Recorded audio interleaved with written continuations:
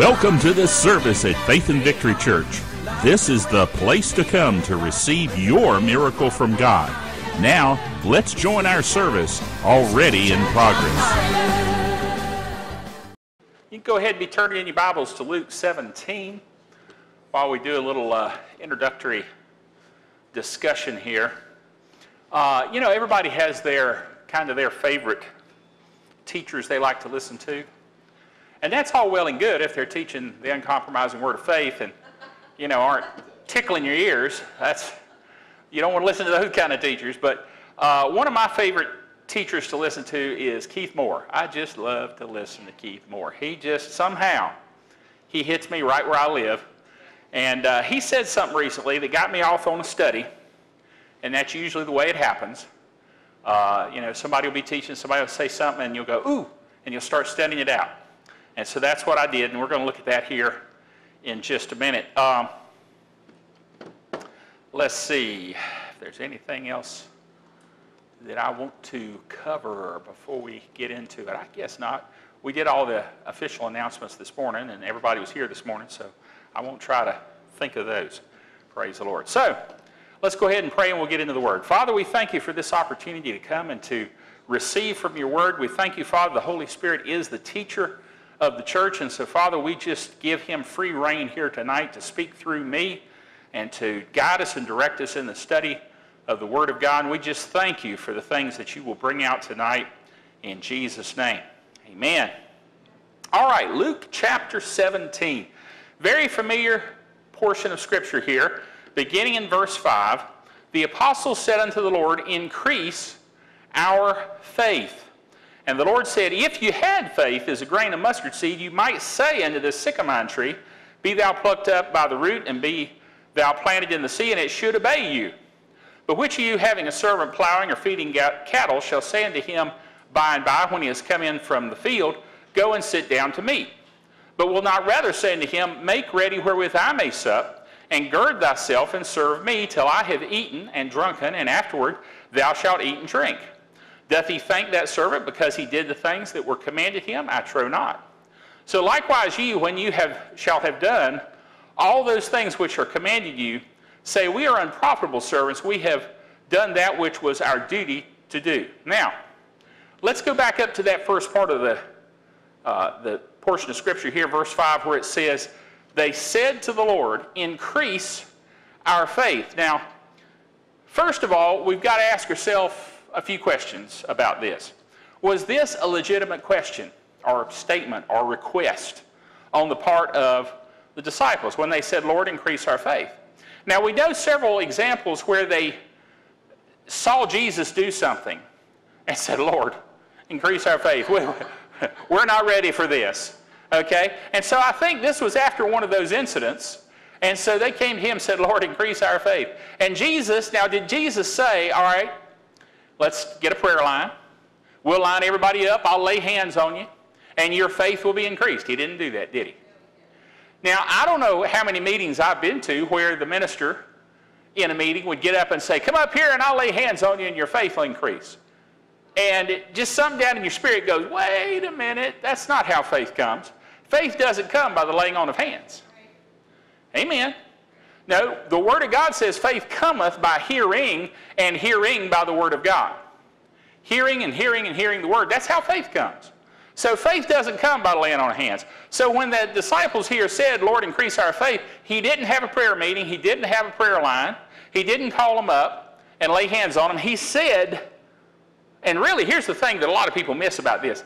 He answered their question, or he responded to their statement, to their request. He didn't just blow them off and say, you guys, come on. No, now faith doesn't increase. So you guys are on the wrong track. He didn't say that, did he? He didn't correct them in that sense. No, he said, if you had faith as a grain of mustard seed, or in other words, and we've heard this before, that as a grain of mustard seed kind of implies, now there's a lot of other meanings to this, but it kind of implies that a seed of faith doesn't have to be big. Doesn't have to be huge. A mustard seed is a tiny, tiny, tiny little seed. I mean, it's so small that if you blew on it wrong, you'd blow it away. I mean, it's just a tiny thing. And used to, back in my day, back in the, the 70s, They had a little glass ball with a mustard seed in it you could wear around your neck, and it was, mustard seed faith. Ooh, boy, I'm something, I got a mustard seed on. Well, praise the Lord, That's all well and good. But it did remind us that it's a tiny little seed. But see, the point to me is not so much the size, although that's fine. No, the point is it's a seed. Seeds work when they're planted. So he says here, if you had faith as a grain of mustard seed, you might say, so what do we do with the seed? We plant it. How do we plant the seed? We say it.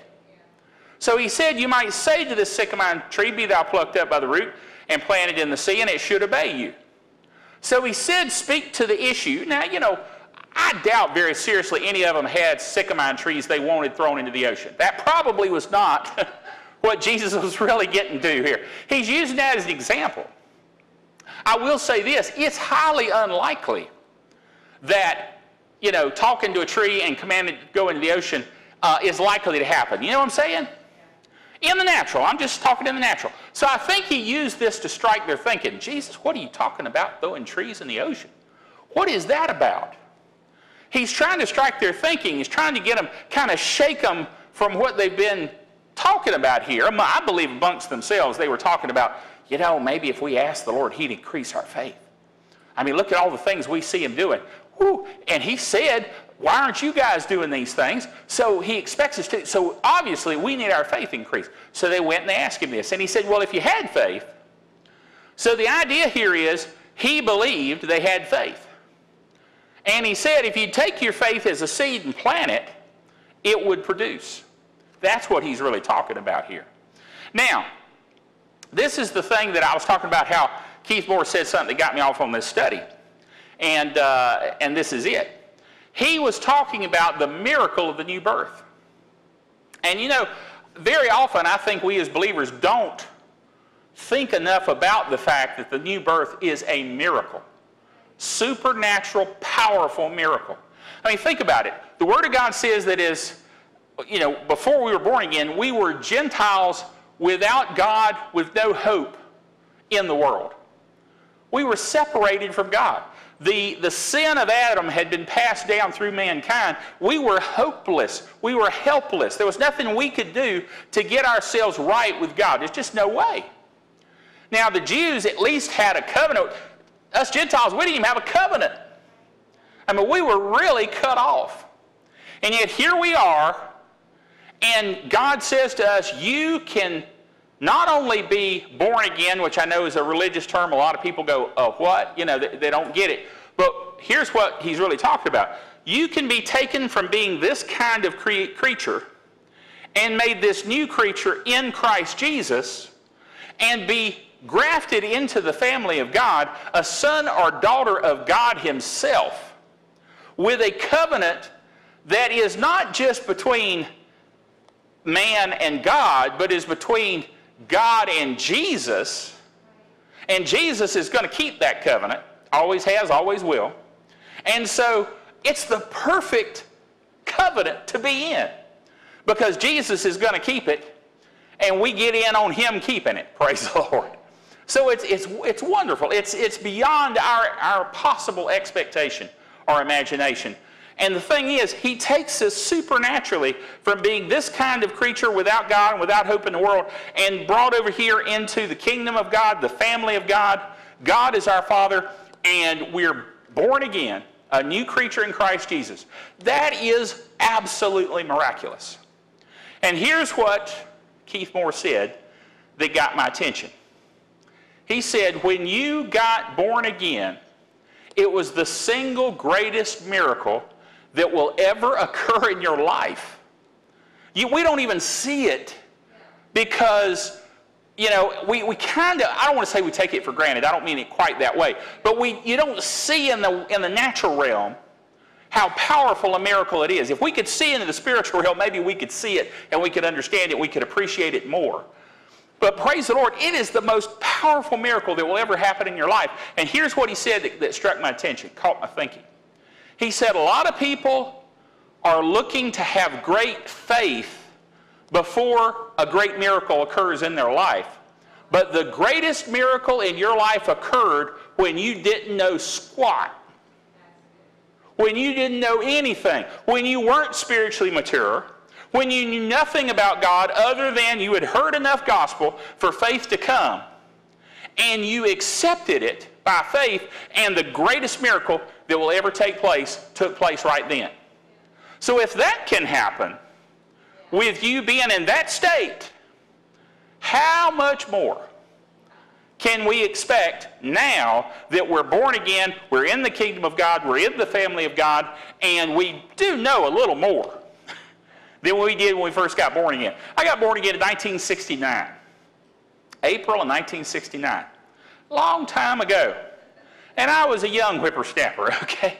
And I knew a little bit about the Bible because I'd gone to Baptist church, had gone to vacation Bible school, and I knew some scriptures. I had a few memorized, like good Baptist boy. I mean, I could quote you John 3:16 and so forth. I mean, I knew a little bit. But there was no depth there.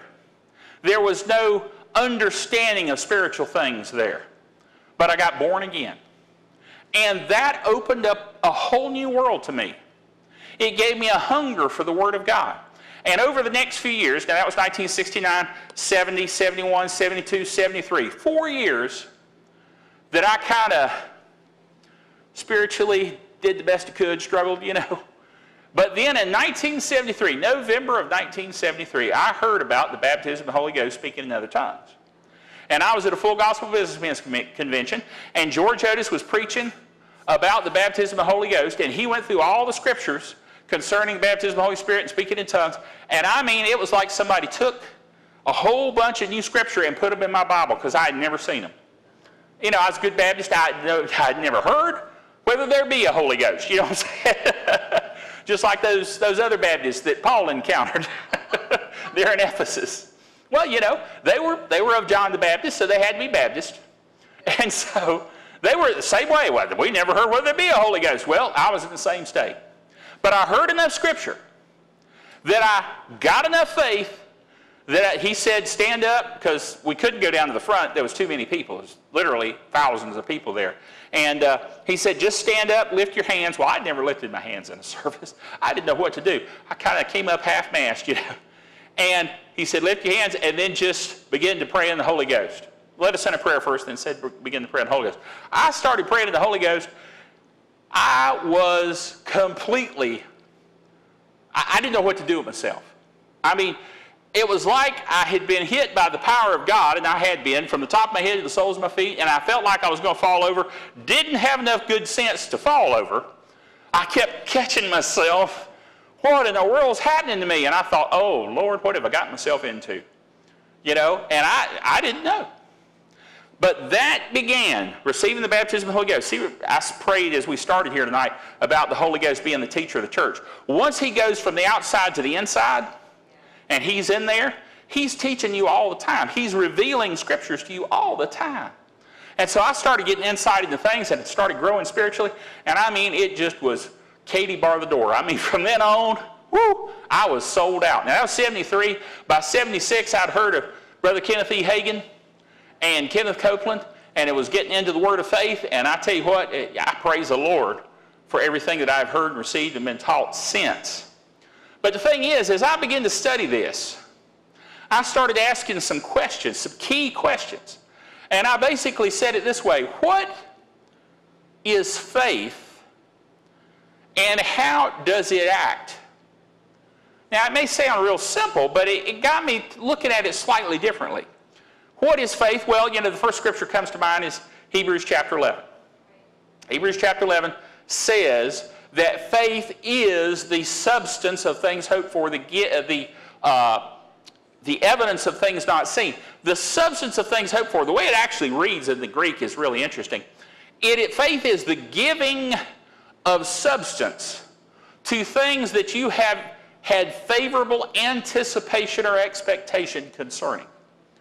That's kind of a rough translation, but that's a pretty accurate translation of what it's talking about. Faith is the giving of substance. So faith, look at it this way. Faith is a power of and by God that can cause physical manifestation of something that you have hoped or anticipated or expected, or in this case, prayed about. You pray to believe to receive something, you hold fast your faith in that area, faith gives substance to it. So let's look at some things that faith can do. Faith can come. Faith can come. In other words, faith has an active verb of come associated with it. And of course we can see that from Romans chapter 10, 17. So then faith cometh by hearing, and hearing by the word of God, which I quoted just a few minutes ago. Faith cometh by hearing, and hearing by the word of God. Now, the word hearing here is the Greek word akoe, A-K-O-E, akoe. It means more than the mere sense of hearing. In other words, more than just hearing with the ears on the sides of your head. But hearing, it implies hearing, receiving, and understanding the teaching. So faith comes by not just hearing the word, but hearing and perceiving and understanding and receiving it into your heart. When you do that, faith comes. So faith can go from point A to point B. All right, it can come. So that's something faith can do. Well, what else can faith do? Faith can fail. That's something we don't talk about very much in faith circles. But it is scriptural. Let's look over at Luke 22, verse 31. And the Lord said, Simon, Simon, behold, Satan hath desired to have you, that he may sift you as wheat. But I have prayed for thee, that thy faith fail not.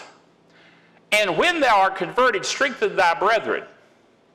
But Jesus said his faith could have failed, but he's praying that it won't. So faith can fail. Now, not if you hold on to the Word of God, not if you confess the Word of God, not if you maintain your position, in the things of God, obviously, but faith can fail if you let go of it. And here where it says that Jesus was concerned that Satan, who had desired to have Peter, might sift him as wheat. In other words, he was concerned Peter would let go of the things of God, and therefore his faith would fail. So faith can fail, but it doesn't have to. I want to be sure to make that point. It doesn't have to. All right, faith can be great. Faith can be great. Let's look at Matthew 8:7. Jesus saith unto him, I will come and heal him. And the centurion answered and said, Lord, I'm not worthy that thou shouldest come into my roof. Now that was because there was a rule in the Jewish religion that Gentiles could not come into their homes. He wasn't trying to make some statement about, well, I'm just unworthy. That wasn't the point. He understood the cultural norm that Gentiles weren't supposed to come into Jews' homes. So he said, I know that I can't come under or you shouldn't come under my roof, but speak the word only, and my servant shall be healed. For I'm a man under authority, having soldiers unto me, and I say to this man, go, and he goeth, and to another, come, and he cometh, and to my servant, do this, and he doeth it. When Jesus heard it, he marveled, and said unto them that followed, Verily I say unto you, I have not found so great faith. Faith can be great. I have not found so great faith, no, not in Israel. So you can have great faith. Let's look at Matthew 15:28. Then Jesus answered and said unto the woman, O woman, great is thy faith. So faith can be great. Great is thy faith. Be it unto thee even as thou wilt. And her daughter was made whole from that very hour. So faith can be great. Well, it stands to reason if faith can be great, it can be little. It can be small. So let's look at that. Matthew 8:24. And behold, there arose a great tempest in the sea, insomuch that the ship was covered with the waves, and he was asleep. And his disciples came to him and awoke him, saying, Lord, save us, we perish. Boy, you can see where their face at. Hey, Lord, we're perishing. Oh, boy. And he said unto them, Why are ye fearful, O ye of little faith? Their faith was little. The centurion's was great. The woman's was great. Theirs was little. It had, now, here I'm going to say something here that is it'll sound real heavy and scientific, but I don't mean it to. Faith has a quantitative position, maybe is the way to say it. Faith has a quantitative ability in itself. In other words, it can be great, it can be little.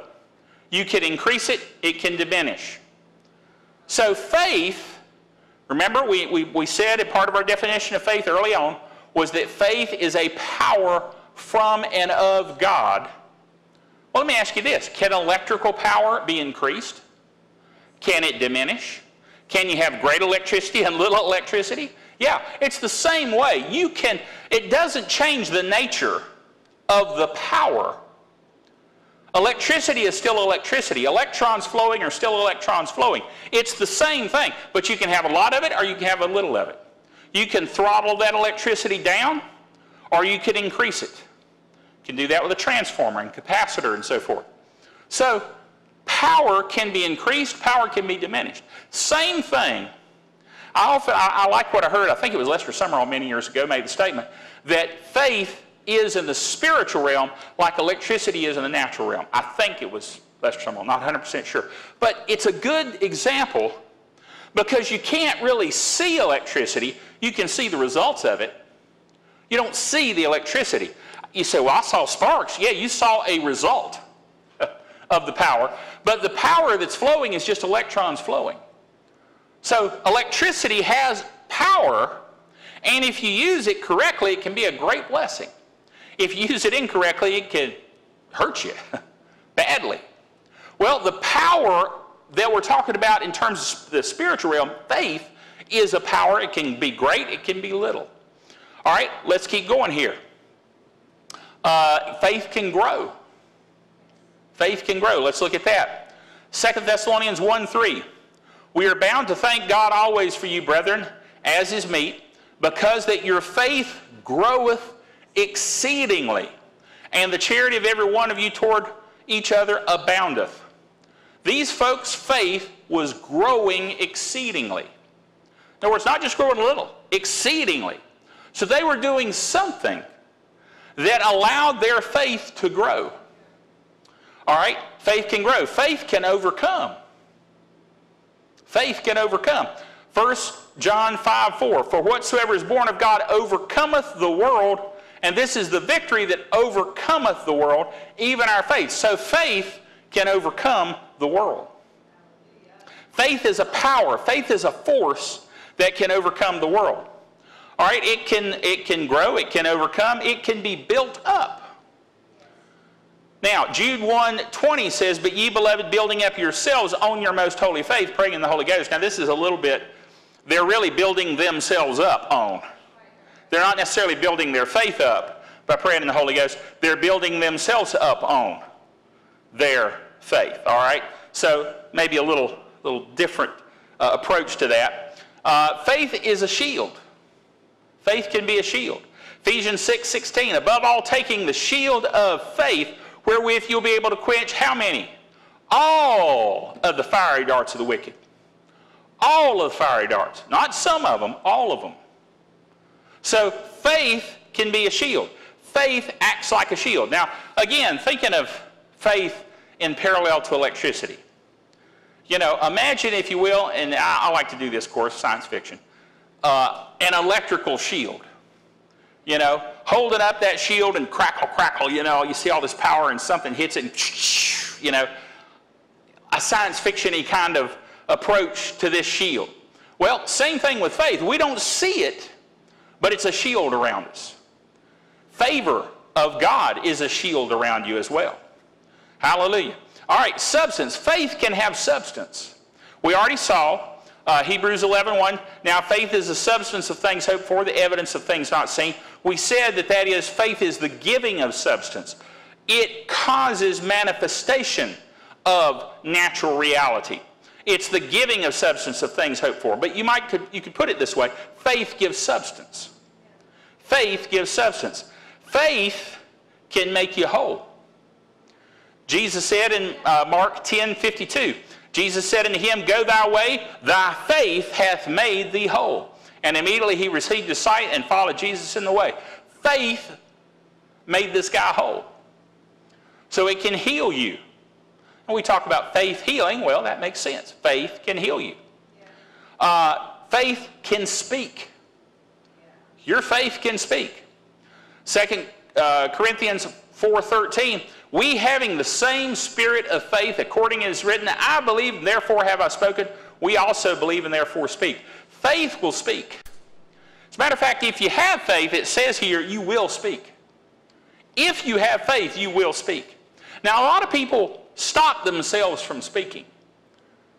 They try to hold back from speaking. And I see that as literally an attack of the devil, because he's trying to get Christians not to speak.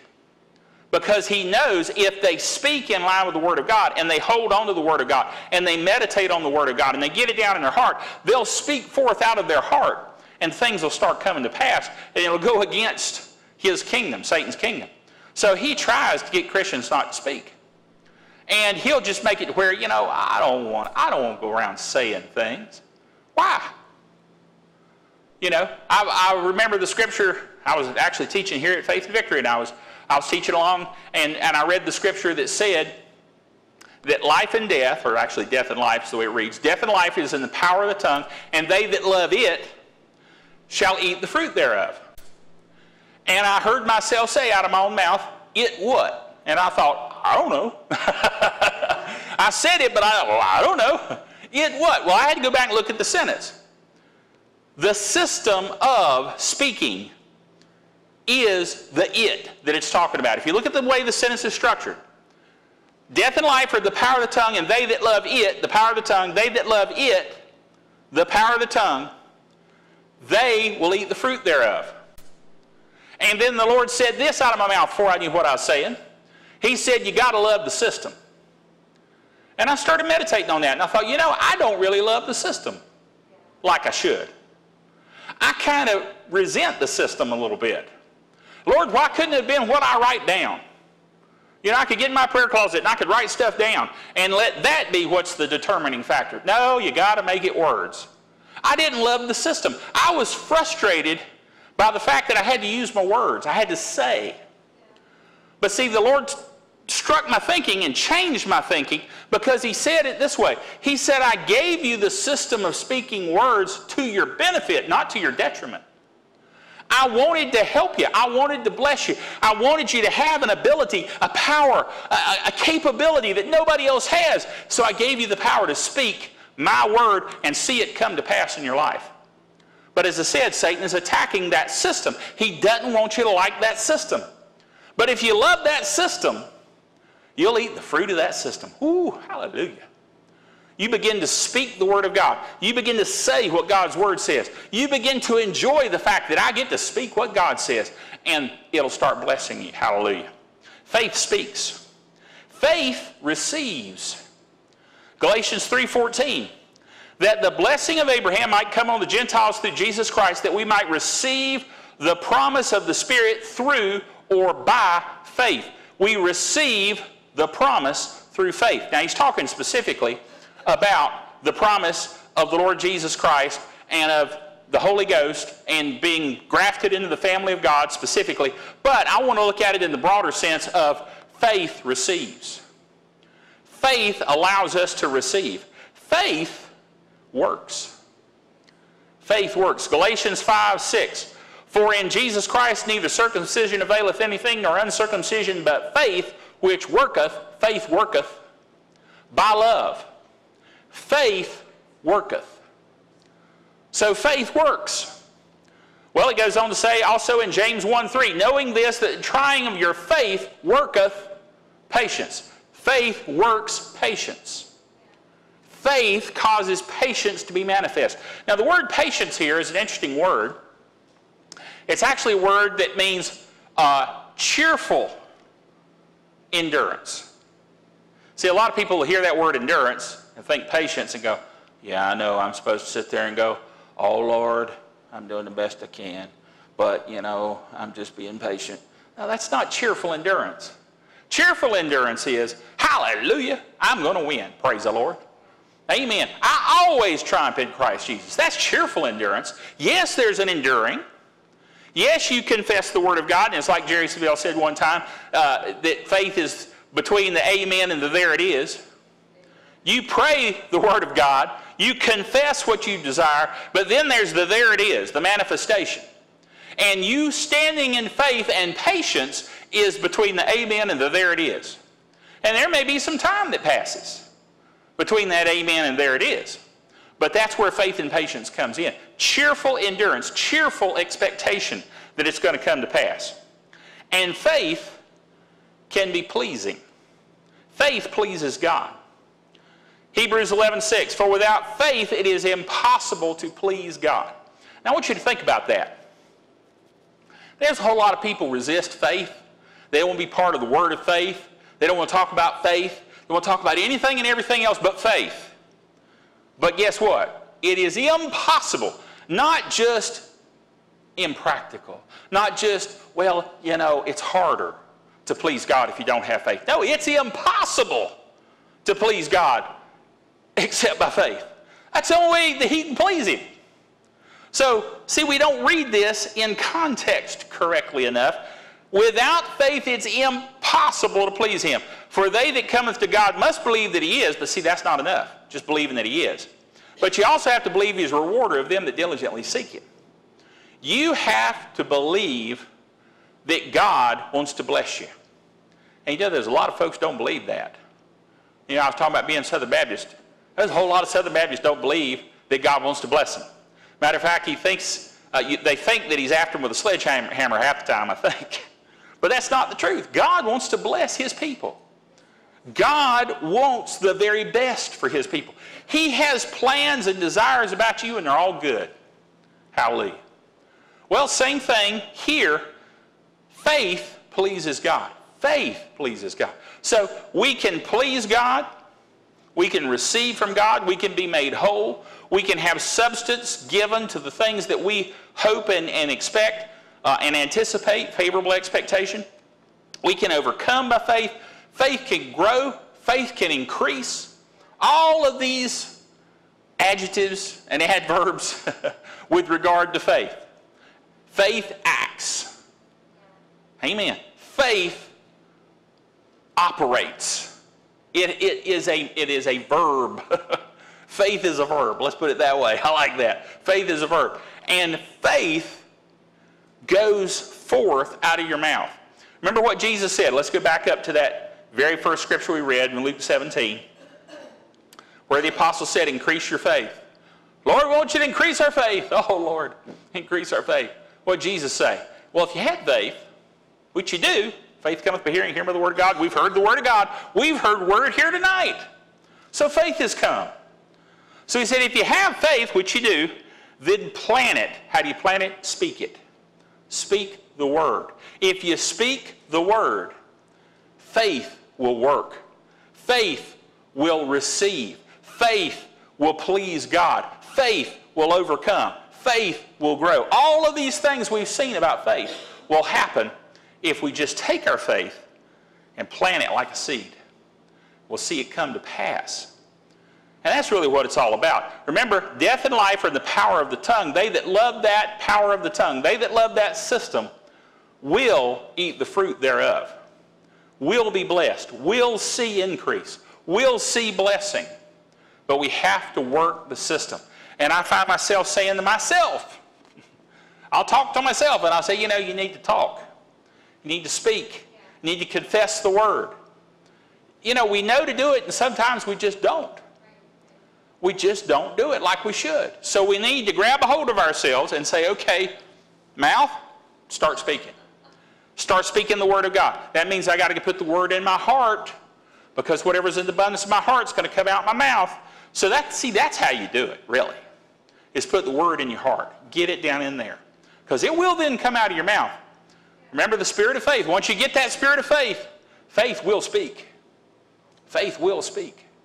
So that's how we determine whether or not we speak the word, and thereby whether or not we succeed in the word, is to get the word in our heart. One of the key ways to do that, obviously, is coming right here to Faith and Victory Church, hearing the word of God taught. We hear the word. Faith comes by hearing the word of God. We get it into our heart in abundance, then it comes out of our mouth. So praise the Lord. Other great opportunities. You know, Word of Faith Radio and television and SpeakFaith.tv and all the avenues that we have to hear and receive from the Word of God on a regular basis. I tell you what, I take advantage of them. One of the things I do, one of my habits that I do, is Sunday mornings I'll get up fairly early because I get up early every morning anyway to go to work. So I'm in the habit. So I get up fairly early. I'll go into the living room. I'll turn on the TV and I'll turn on Keith Moore's program. And I'll just listen to him teach me the Word. I'll get the Word built up into me. And by the time I get ready, to go to church and put my clothes on, go into church and come in here, man, I'm cock-locked, ready to rock. Ready to receive from the Word of God. Because I've already heard Word through the Roku channel, which is how I'm listening to it. Through SpeakFaith.tv beta channel, as a matter of fact. That's what Keith Moore's on. So, praise the Lord. Take advantage of opportunities to hear the Word of God. And when you do hear that Word, faith will come, and these things, faith will come. Faith can be great. Faith can grow. Faith can overcome. Faith can build up. Faith can be a shield. Faith is a substance. Faith will make you whole. Faith will speak. Faith will receive. Faith will work. And faith will please God. Hallelujah. So those are the things that I wanted to share with you here tonight. Praise the Lord. Believe you received something out of this. I know I did. I received from this. And I still hold on to that I heard when he said, greatest miracle that you ever received is when you didn't know nothing. So don't hold yourself back and don't give yourself the excuse of, well, if I knew more about faith. No, the greatest miracle took place when you didn't know anything. So praise the Lord, we've got all kinds of good things that we can get in on through the Word of God. Hallelujah. Amen. Well, that's what I have for you here this evening. Not my usual long-winded teaching, but praise the Lord. That's what I want. We trust that you were blessed by the Word of God and the flow of the Spirit of God in this service. If you would like to contact us, please write us via email at office@fvc.org or using our mailing address, P.O. Box 7752, Greensboro, North Carolina, 27417. If you would like to contribute to our ministry, please go to our website at www.fvc.org and click on the Giving Online button. Thank you, and may God richly bless you for your giving.